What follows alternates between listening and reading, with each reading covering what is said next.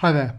Now for this part of the question, we're told that a curve C has the parametric equations then x equals 2 sine t and y equals 1 minus cos 2t, t being greater than or equal to minus pi upon 2 but less than or equal to pi upon 2.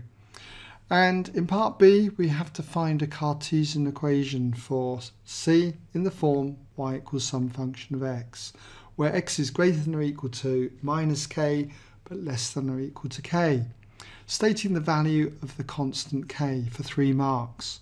And then in part C, write down the range of f of x for 2 marks. So if you'd like to have a go at this, just give you a moment then, as usual, to pause the video, and when you come back, I'll take you slowly through the work solution, or you might want to fast forward.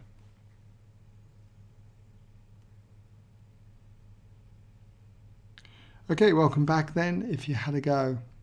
Now, for part B then, if we're to find a Cartesian equation, we want to, in other words, try and eliminate this parameter t. And when you're dealing with trigonometric functions, we need to find a link between our trigonometric functions.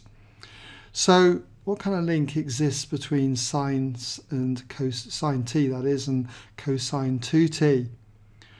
Well, I'm going to use the double angle formula here. Should be familiar with the fact that cosine 2t is the same as 1 minus 2 sine squared t. So I can get a link from that. So that's where I'm going with this. Okay, so we'll start with x equals 2 sine t. And I'm going to make sine t the subject. So therefore sine t will equal a half x, or we'll just write x over 2. And I'll call that equation 1.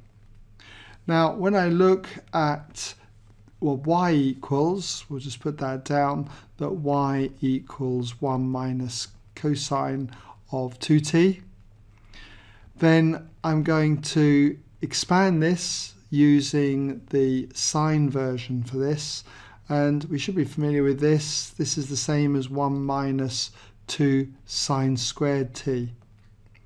Okay, so when I expand this, 1 minus 1, that cancels, and you've got minus 2 sine squared t, so that's just going to be 2 sine squared t. And I'll call that equation 2. So it's just a question now of substituting then equation 1 into equation 2. So if we just say sub equation 1 into equation 2, then what we've got is therefore y, okay, equals 2 times sine squared t. Sine t then is x over 2, so that's going to be x squared over 4 if I square that. And this reduces down to y equaling a half x squared, or x squared over 2, obviously it doesn't matter. So there's our Cartesian equation. Now, what would that look like if we were to sketch it? Let's just come down here. Well, if we were to put on our axes, okay, just something like that, x-axis, y-axis, then the curve y equals a half x squared is a parabola going through the origin, so it's going to be looking something like that. Okay, now we know that this is defined, we're told, for values of t between minus pi upon 2 and pi upon 2. So when I look at x, taking the minimum value, minus pi upon 2, 2 sine of minus pi upon 2, well, sine of minus pi upon 2 anyway is minus 1, so times it with 2, that's going to be minus 2.